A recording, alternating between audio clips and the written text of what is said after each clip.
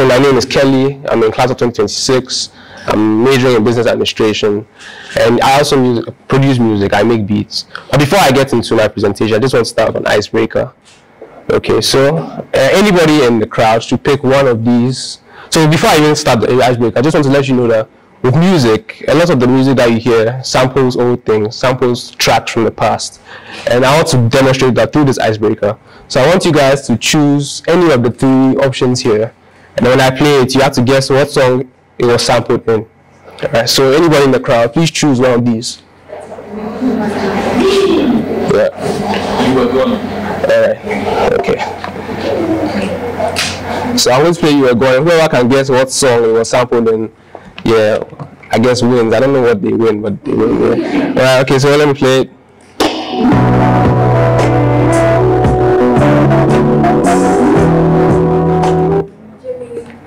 Yeah, correct. So this song was.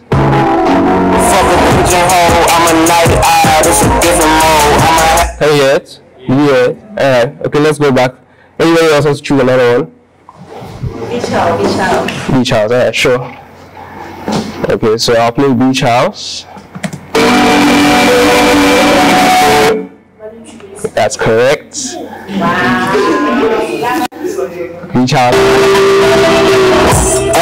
Me and my niggas trying to get it. And the last one, okay, it's obvious. Alright, so this one is pretty easy.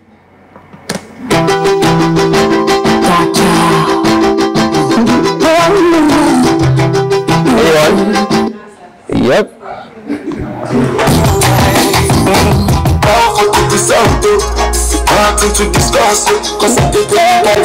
Alright, okay, so that is the icebreaker. So it's called sampling. It's majorly part of what I usually do with my craft. Okay, so about me, as I mentioned, I'm in class 26, business administration. I'm an award-winning producer. Yes, I've charted in numerous countries, produced for 70+ artists, accumulated 20 million streams within my 3 years of production. My name on social media and DSPs is Khan Beats. Besides production, I like to write, cycle, and work out as well.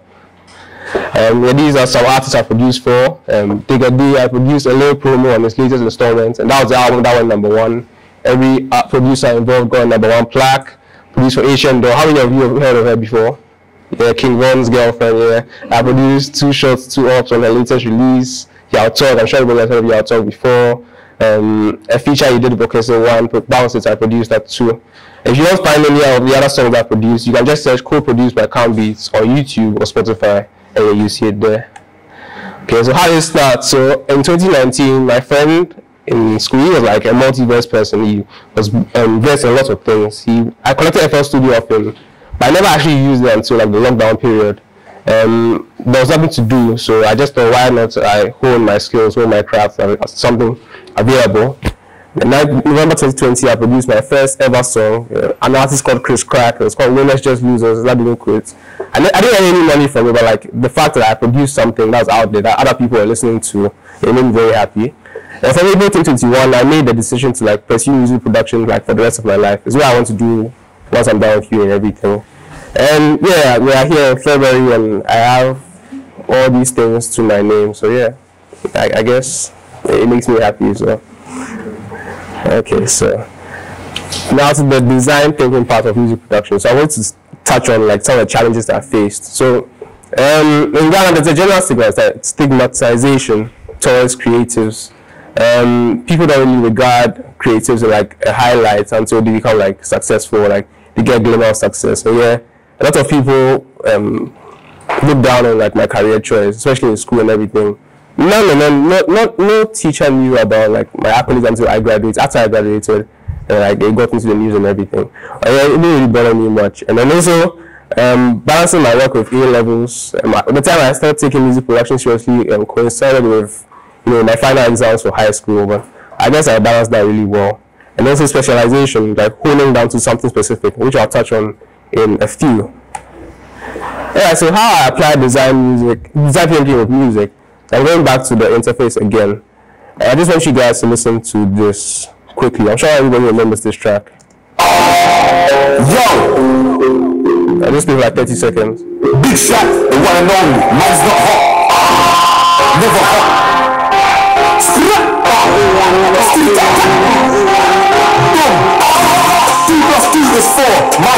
Yeah, I remember this track, 2016, yeah. Okay, so between the period of 2016 to 2019, this was like the primary sound of the UK. It was dark piano, like heavy hitting drums.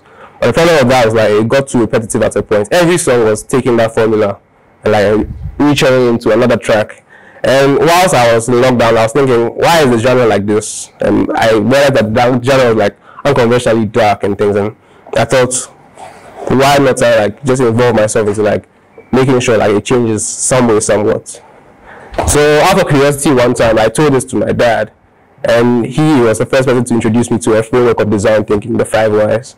So he got me to get like a piece of paper and a pen, and he asked me the main question, and he said I should break it down to 5 questions. Unfortunately, at that time I was so bored I didn't write 5 questions, but I got 3.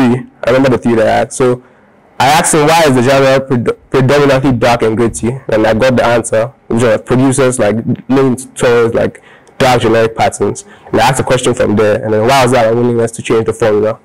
And from there, the 3 questions that I got, the 3 answers that I got, I went on to a solution, which was basically the concept of loop making. So in other genres, like trap, boom bap, etc., there are loop makers aside the producers who like make like creative rich melodies for people to use. And let me give you an example. Has anyone here heard of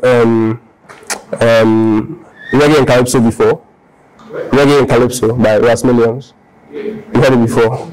If I told you that that beat wasn't made from scratch, but it was made, the melody was made by a loop maker in Switzerland. Let me play it for you to hear.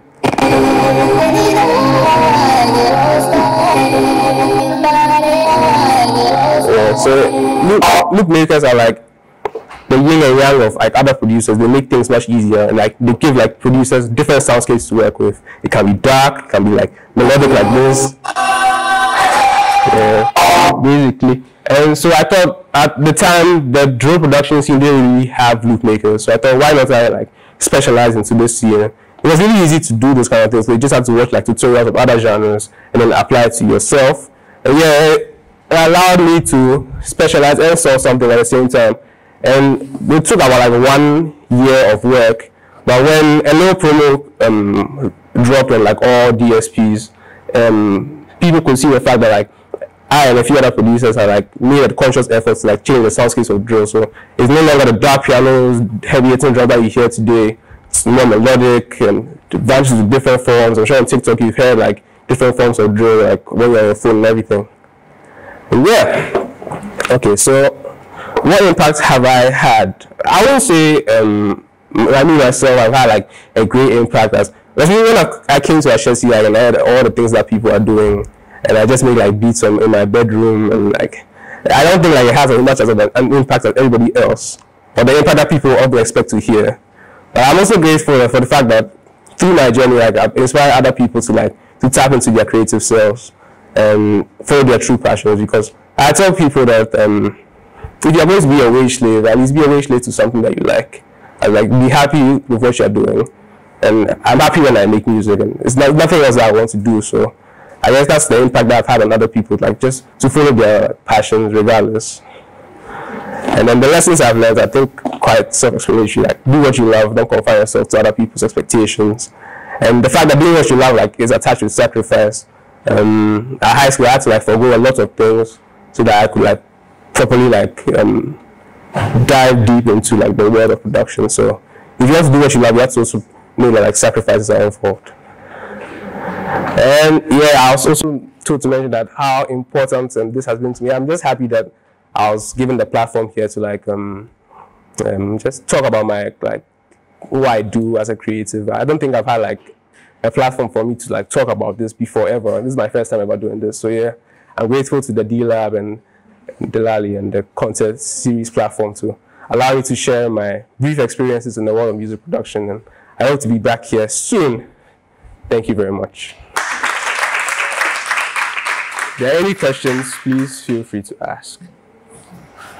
So you talk a lot about UK drill beats. Do you plan to branch out of the drill genre into any other types of beats? Okay, so guy you asked that. So aside drill, I make like a variety of other things. But like for specialization's sake, I do drill. But like, on the side, I do other things. Let me just play. So aside making beats and loops for like other people, I like to do remixes a lot. So I'll play this for you guys to hear. I hope the video is, you know how you guys have watched Tomorrow 2 before, right? The video.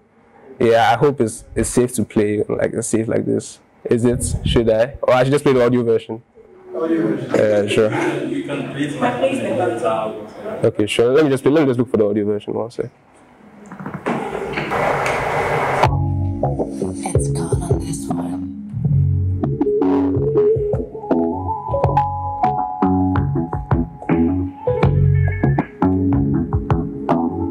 Shit, you would think I went to school for chiropractic. Looking good as hell today, just send my nigga 5 attached. Why'd you come from me about a nigga, man? Bitch, back come at me about niggas who I don't even find a trace. I don't know that nigga, I just seen them on the town before. I can't be up in her face, I took her nigga down for. When I lose a nigga, I just pop out and go find some more. As soon as I feel like my time ain't wasted, then it's time to go. Yeah, so I produce this kind of like boom bap and like just soft music as like a pastime. And I also do other things like Jersey. You guys know Jersey. Uzi Vert. Just Wanna Rock. Yeah, I do that sometimes. Trap, Afro. Yeah, I do produce something. Any other questions? I was trying to ask you, so how did you learn? Is it like you went to school? Okay, so with FL Studio, I had no one to teach me. I had to use like YouTube to learn. So there are a lot of videos of like past producers who've used it and like sharing their experiences. So I watched those videos. And also my friend in the UK, we used to like trade projects. He was much better than me. So like I used to study his projects, like how he used to make beats, and then I just applied it to myself. Any other questions? In terms of music producers now, who would you say is your biggest inspiration? The Alchemist. Have you ever heard of him before? The Alchemist. The Alchemist, yeah. He's my biggest music inspiration, yeah. I aspire to be like, not like him per se, but like at his level one day, amen. Yeah. Any other questions? No questions? Okay, so what does 2023 look like for you to do maybe artists you want to work with? Okay, so with 2023, I just like plan to be as consistent as possible. Last year, because of school and then applying for uni, I wasn't like as consistent as I wanted to be.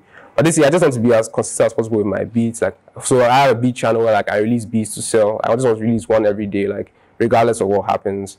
My loops, like just like distribute loops out for people to use and get placements from. And yeah, with artists, I really want to work with an artist called Nux. I don't know if you guys have heard of him before. Nux. Yeah, he's Nux and Nems. Those two, those are like my bucket list goals. Yeah, but aside that, yeah, I just want to be consistent. That's what I want to be this year. Yeah, I don't know if you've heard about this, but recently, Keli Koku took someone's type. Yeah, I heard of that story. Batman. So, my question is, let's say if it were you, right, what would be your response to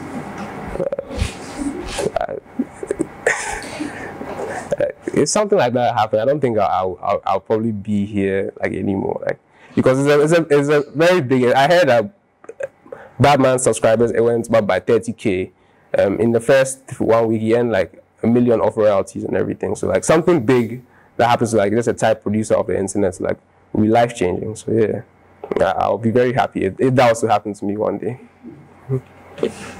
Any other questions? And do you have someone that you Like to. Okay, so in high school, lots of people wanted to learn, but like no one really had like the passion to like continue. So like a lot of people came to me, I gave them FL Studio, installed on their PCs. We used to like meet in class, I'll teach them things, but like no one really stayed. Only one person did, but like now she's gone off to school, she's doing like mechanical engineering. Her mind has shifted off music a bit, so I didn't know in time, no, but hopefully soon. Hopefully. Any other question? And do you plan on opening a school that will teach people how to make music? Yeah, it's definitely like one part of like my long-term plan. I just want like people to be exposed to like the fact that you can make stuff on your laptop and like make money and things like that. Like it's definitely like a career venture that you can pursue, I would say. Any other questions? Do you have any plan that you open a YouTube channel that teach other? Well, I do actually have that. Let me show you. Okay, so I have 3 channels actually. So this one is just for like uploading remixes, and then this one is for uploading like samples for producers to use, and then the third one I upload like beats and then tutorials as well. So I released this tutorial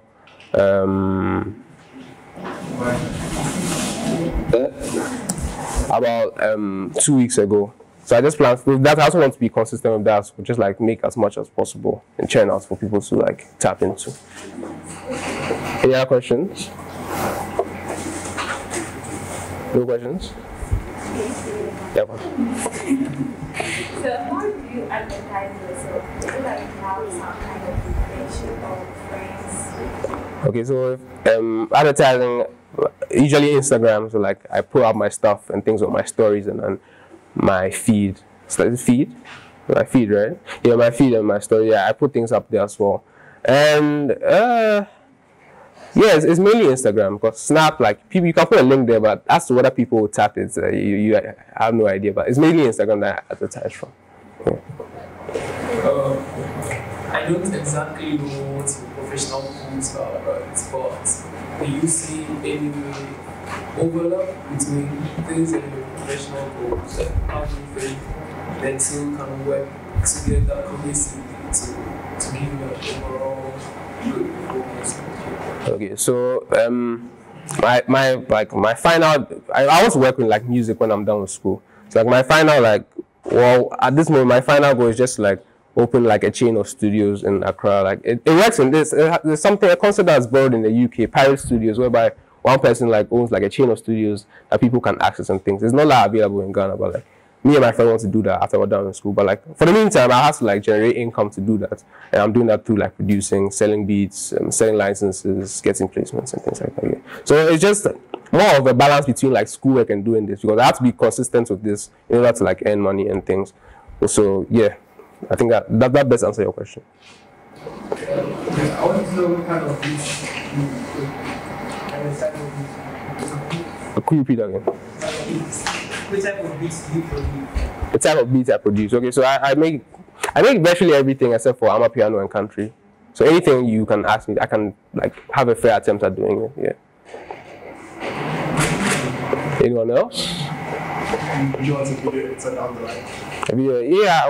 One day, I think after when I move off, I'm on campus right now, so like recording like tutorials is really hard because people come in and go and disrupt the process. Hopefully, when I move off campus, I'll definitely put that in there.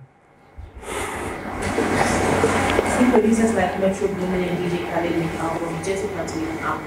Oh yeah, there's definitely like something I would like to do for sure. Sure. Any other questions? No questions? I think, well, I'm actually inspired by your work, but then I'm also asking that, you see, I think the D Lab is definitely one of the ways of exposing your work or building yourself up, Ashesi. Have you identified any other avenues in the school that you think you can use to your own benefits to like make your work or make you? Okay, so I think a lot of you guys are in 24, so you probably know Siri. Yeah. Okay, so Siri and then Alvin Brock. Have you guys heard of him before too? Alvin Brock. Yeah. Okay, so Siri, him, I, and then another guy, Kelvin. We started, we hope to launch a group called MP, so Music Production Entertainment Industry Club, whereby like we just like, it gives us like a school venue to like do things and like get the support of the school from. And then aside that too, once in a while I do speak with like people, creative. I also had I participated in the Creative Fest with those 4 people I mentioned. And then once in a while I do speak with like, in this case not investors, like label, like managers, and like just like how to put myself out there as like an independent producer. Okay, any other questions? Do you have a manager? Manager. Right now, my mom is my person who manages me at the moment. Yeah, she has like a fair background in like law and things, so I think it's the best like option for me at the moment. Yeah. Is the application you used to is it paid? Yeah, you have to pay for it. As to what I paid for it, I can't confirm nor deny, but you have to pay for it. Yes. Any other questions? Is it difficult to make like unique beats? Because I see a lot of the time people prefer to sample, like even if they have a beat that is new, they always have some sort of inspiration. So it's difficult to make one from scratch. Okay, it depends. When you have like enough knowledge of like what the software is and how to make beats, I don't think it's that difficult to make beats from scratch. But then again, sampling stuff to make beats too is also quite hard. So like, it depends on the kind of producer you are. Any other questions? No questions? Alright, okay, so I guess this is my cue. Am I still breaking down the beats or is that's done? Sure. Oh, thank you very much. Thank you for having me.